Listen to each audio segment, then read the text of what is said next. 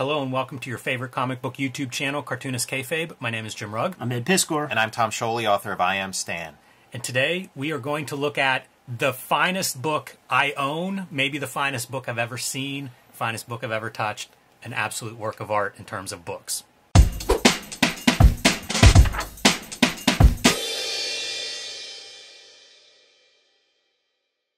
All right, everyone, I want to remind you that we will be at Baltimore Comic-Con September 8th, 9th, and 10th. It is a great comic book convention for comic book fans. If you haven't been there, I encourage you to check it out. And do wear your Cartoonist Kayfabe t-shirts and hats. We love to see those out in the audience. Let everybody know you're part of the group. Also, we have a Cartoonist Kayfabe Patreon. There are 3 different levels that'll get you access to our videos early. At the King Kayfaber level, you will get access to all of our videos first, including sitting in on the recording session, giving us feedback in live time, and definitely being the first person in line when you see a book on our show that you want to add to your collection. You'll be the first one to buy it before it disappears or goes up in price. Yeah, West Coast Avenger says we should open up our WCW trading cards and he'll send us more packs after. Well, we are going to open up something today. Tom, this has your name on it. Written all over it. We've already opened our copies of this book. It is a masterpiece, and I am eager to see you do the same. I'm here to find out what's in this mystery package. Can't wait. It looks like there's some tape on the side, like you could probably... Okay, I think right there is the spot. Let me see. Pull it open. Yeah, good. I'm glad we got your sleeves in the mixture. Yes, I'll let you know. A little young. A little bit young.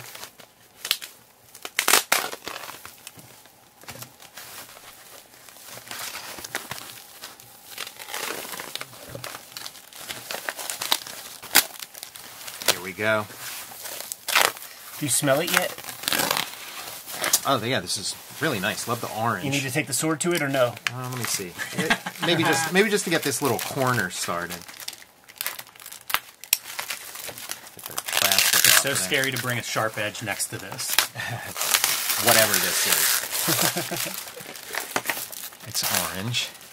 Did he spray paint that stuff? I was going to say, even the packaging on here is like a stenciled... Yeah, it's got like a tacky quality to it, and then, yeah, you see that sort of airbrushy kind of... When we opened the box, which there were 3 packages, when we opened the box, you get hit with a whiff of aerosol, and very curious, like what could this be? The second I opened up that box, and I knew what it was, man. I knew exactly what it was, and this dude made a book I wanted to own my entire life. That does not exist. Okay, here's a clue. Oh my, this, I didn't realize. Whoa. Wow. We got atomic spelled backwards. Komodo. Pronounced Komoda. Like the Komoda dragon. Show that spine right and there. Look at this spine. Beautiful spine. Yeah, this, oh man. So what you're looking at is the complete Miracle Man. Yeah, and you see the logo there on the spine of Optic Press. This is one person's operation. Andrew Boese is the creator behind this. You'll need that for the 3D issue, section, of course. Yeah. Wow, it looks like there's like felt. Yeah, there's felt on the inside of the carrying case. Amazing. You need to take the dust jacket off and feel the leather that the book is made yeah, this goat is really skin. Goat skin leather. And by the way, I've been corresponding with Andrew all week. I have a new crush. Like, I'm in love with Optic Press. And he said the best way to treat this leather is to handle this book without those little white cotton gloves that we all wear at the Billy Ireland, because the oils of your hand will actually kind of work that leather. Reinforce it. There's some websites at the end there. So this collects, and he edited and designed this thing himself. All of the Miracle Man works that were published here in the States. Let me highlight some of his contact info first here for everybody. We'll do this again before the video's over, but you can see more examples. He is this small press, opticsbinding.com, and the Instagram opticsbinding. He puts up videos of the books that he makes, so you can see that stuff at home. I know there are other makers out there. Like, I have made a few books myself. Embarrassed to show them on this video next to his. But this is probably the nicest book making that I have ever seen in any way. Our headbands, hand-sewn silk. These things are just, I've never seen a book this well constructed. Show this piece to the King Kayfaber so that they can get on board right now. Yeah, I'm 3 pages in and it's already like blowing my mind. And this is original design. Like Yeah. he's you know, choosing the order of operations. He gangs up all the letters pages from the Eclipse books all in one complete section. He had included Komoda, the that's a good Tomorrow's book. Yeah. And also, he's You know got... what, hang on, linger here just to show some of what the extra extras, stuff, yeah. the extra material is. He's so thorough that I didn't know this until I got my hands on some Warrior magazines myself. Like, Alan Moore did even more stories with some of those characters. Yeah. And, like, the Warp Smiths or whatever. Right. Those stories are in here. Yeah. They are not published in the Eclipse comics. Includes the issue #1 that Eclipse published because it was recolored for the trade paperbacks. Spent about a year putting this material together for the book, cleaning certain things up, getting scans of the color samples that he liked. And he does these in editions. I think there were 9 of these that he made. I think he said 10. 10. Very small editions. He did one on Wally Wood that is all of his 70s self-published material that is... Watch the video. I mean, you'll be drooling if you're like me. Reproduced the complete raw magazine at size with this kind of extensive notes and background material as well. And it's just, like I say, an absolute work of art in every way possible. These are single pages, not, you know, like 2 pages folded in half, which means he is drilling into them and hand sewing. Takes about 5 hours to sew one of these together of continuous work. I just can't get over the craft of this. Apparently, his family were printers. So, like, he's coming at this as a second or third generation person who appreciates print and the history of print. This was what I was wondering about the trend, because when you have this sort of retro stuff, like, I thought, well, maybe this is what became of the Eclipse paper. Maybe it turned into this, but it's like, oh no, this is a choice to make it look. And if you go to the back, you can see the, like I say, the original, you know, first version color treatment, which is kind of instructive to see. But even this is pushed a little bit, you know, because there is cleanup involved in all of this. Absolutely. And I think, you know, he used the trade paperbacks, so those are very expensive, and you have to destroy them. Right. Like, you have to disassemble those books so that you could put these things on the scanner to properly, you know, get them to scan without any warping or skewing of the imagery. It is ridiculous, like, how fortuitous this was, because we did a little walkthrough whenever we were first figuring out our audio video stuff for Cartoonist Kayfabe. Tom, you, me, Ben Mara, and Jim Mahfood, we went through the Alan Moore run, and that's nearly 5 years ago. Yeah. And this is a comic that I like to revisit every now and then. It's been that long, and I was about to pull my issues out and get them ready to go, and this book shows up. It's like the dude read my mind. Yeah. This video is brought to you by the Cartoonist Kayfabe Patreon. There are 3 levels of support at our Patreon, and the King Kayfabers get access to our live stream recording sessions that make it possible to mitigate the kayfabe effect. They also get the videos before anybody else. So make sure you support the Cartoonist Kayfabe channel and get that early access. Ultimately, the videos are brought to you by the books that we make. You're looking at a healthy sample of our bibliography right in front of you. Jimmy's next book is going to be Street Angel, Princess of Poverty. It's coming to you in November. It's going to be a companion piece to Street Angel, Deadliest Girl Alive, in that it collects all of the material that was published prior to the Image Comics release. Jimmy also has Hulk Grand Design out there in the wild. Limited copies available. Make sure you get your hands on that as soon as possible. And the latest comic that Jimmy has right now, which is sold out, but he has promised to reprint this thing. True Crime Funnies, 3 nonfiction stories, including one that has a little something to do with some wrestling. Hip Hop Family Tree Omnibus is coming to you in October, just in time for the holidays, collecting all 4 volumes of Hip Hop Family Tree with 150 pages of additionals. Also for the holiday season is X-Men Grand Design Trilogy, which is going to include the out-of-print X-Men Grand Design works that I put together, about a 250, 260-page trade paperback. Red Room is the current focus. 2 trade paperbacks of Red Room are out there right now. The comic I'm putting out these days is Red Room Crypto Killers. It's going to be 4 issues total. 3 issues are out right now. The centerpiece for issue 3, the backup feature, includes the first appearance of the characters that I'm using in my daily strip which I'm serializing on my Patreon. Tom's in the house with us this round. He's got the hardcover I Am Stan coming to you sooner than later. I believe it comes out in September. We did a big video on this, and you guys showed up in a big bad way and started to do your pre-orders. Make sure you get your hands on this. This is a definitive documentary on Stan Lee. And the paperback version of his Jack Kirby biography is coming out sooner than later as well. Now that we're done paying the bills, back to the video. It's just an amazing achievement. Whenever you think about the amount of time and resources that pour into this, he does not really sell, you know, he doesn't like redo them. There's one run. Sure. Yeah. Mostly he gives them away. If there are some for sale, they're sold at cost. You know, this is really like he writes extensively about his idea of making books of this quality and suggests this is ideally how like Marvel and DC or any of the people that are publishing books, they should start with the premier edition. Like this is the highest quality edition. And then you have the resources. You have the well-scanned pages, the color-corrected pages, all those things that you can then, filter these down into the mass editions and the paperback editions. So at cost, what do you think this book is with all the materials and the leather and the time equity and stuff? Well, the time isn't factored in, but it just costs for like the printing and all the tools, the leather and stuff, probably about $1,000. So he sent $3,000 worth of stuff. And again, not factoring in the time that is just... For sure. Yeah. You know, we all year sort plus of production. say goodbye to that stuff when you do like creative work. Yeah, it's really, it's just remarkable. Like, and you know, you look at this stuff, and I understand Marvel's DC, everybody's just churning stuff out, but the idea that like you could have this level of craft associated with a book, I'm surprised more people aren't trying to get into this. As we were corresponding, he was saying one way he could see this being used is on Kickstarters. This could be the high-end version. Yeah. You could do 6 of these or 10 of these as like your highest-end version of the material.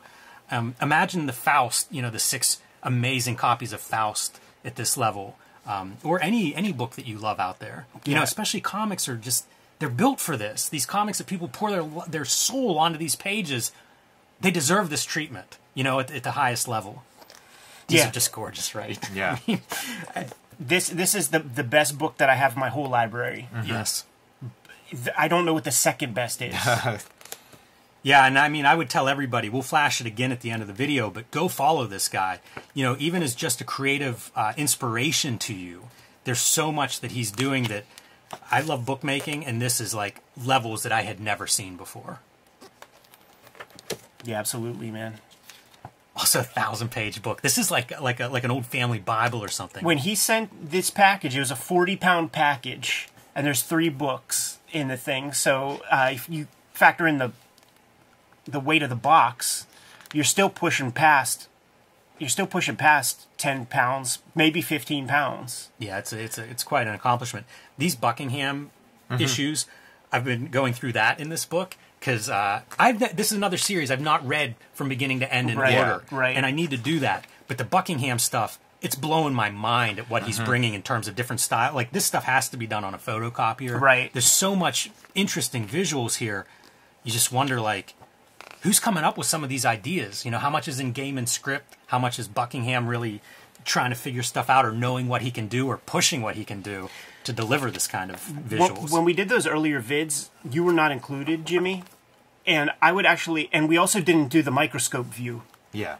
So we could go through this again, and with the microscope view, with your point of view added, and with 5 years more experience added to just my knowledge, and we could handle this again. Have either of you seen like the current ones that are coming at that, like Mark Buckingham and Neil Gaiman? Because it's kind of an interesting story because he already did like a version of them, you know, back in like the late 80s or early 90s, and then that got scrapped. It never came out. And so now he's like, Mark Buckingham's completely redrawing them, recomposing them into these like double-page compositions. It's really interesting from a process point of view. So beyond the Buckingham stuff, this dude also collects those apocrypha, or however you say that word, apocrypha stories. So you get those ancillary bits that guys like, you know, Alex Ross did a story. I think maybe Matt Wagner did one or two. Yep. And then a bunch of like the staples of like Eclipse Comics, the guys who were drawing like New Wave and DN Agents and shit like that. Yeah, it is an extremely... Yeah, here's the... Stuff from Warrior Magazine. extremely thorough. Yeah, it's part of the continuity. It is. Man, it makes you understand these characters a little bit more. And it's Steve Dillon. You know, there was no Steve Dillon stories in the Eclipse books. Yeah, it's really shocking to me looking at a book like this. Like, and the 3D. Yeah, the 3D. It looks pretty good, too. I went through this story with the glasses on. And Yeah. very, very good job on all of that, the reproduction of that. Very exciting to see. It's just a... Again, it's a resource, but I do think that people are interested in bookbinding. You know, like I've certainly crossed paths with a number of people who make books, not at this level, but you have all the levels to choose from. Here are your letters pages, so including those.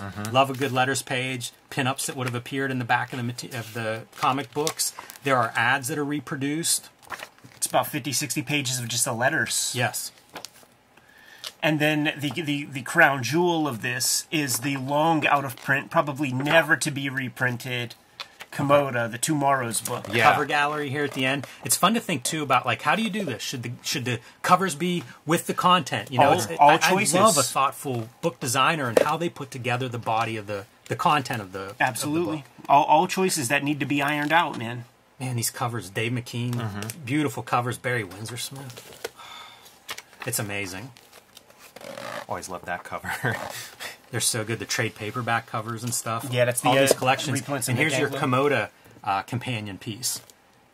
Yeah, I've been wanting this book for a long time. Like, when it came out, that was when I still was, like, semi-broke. And just could not afford too much. So it's been long out of print and very expensive. Right. Yeah, like $200, $300. I passed up on it, and I figured it's one of those things, oh, it'll be there. It'll be, you know. And It's here now. Yeah, right. Didn't have to wait too long. It's so great to have this kind of stuff packaged in it, too, as giving context to what is this magnificent book. Yeah, I mean, I think it's so necessary. And once again, like, this can only happen really in a customized situation like this, because, you know, it's a Tomorrow's book. And let's not even talk about just the ownership rights of Miracle Man as they are. Like, who the fuck knows who owns what? This would never happen if it wasn't for an extremely dedicated craftsman. And we are very lucky recipients. And he doesn't just do comics. Like, one of his first works was Thomas Paikin, like zines that he had been published in, collecting those zines. And it's pretty interesting. If you follow this guy, you can read about some of his projects. And just finding the source material in order to make a book like any of the books he makes, that's a big step. Yeah. It can be super expensive. You might have to find other collectors that are willing to lend you stuff, and then figure out how you can get what you need without destroying those copies. But I don't know, man. We talk a lot about making on this show. I find such inspiration when I see somebody that's just making something, especially a labor of love of this sort, and it just doesn't... I don't know that it'll get better. I don't have expectations to see better books than this. No, but before we get out of here, though, you have to show the very last page where... This is your original first issue at size. Where the dude, like, personalized them to us in print. So, like, this texture is the Eclipse version, but for the modern day sequences, he, like, filters it out. Right. Should have Tom's name in there somewhere. Oh, yeah. Yep. This copy belongs to Tom Shioley. That's awesome. How cool is that, huh? Yes. Love it. And you see the Optics Press number 7. What that means is he's done 6 other books up to this point. I'm sure he's got one, in the works right now. But just a pure inspiration, man. It blows me away. It kind of restores my faith in humanity, the art, the making. That, like, this is stuff that a guy made this with his hands. Yeah. Right. Well, unbelievable. All the inspiring stuff is on the grassroots level. You know, it's like at the corporate level where you start getting disillusioned.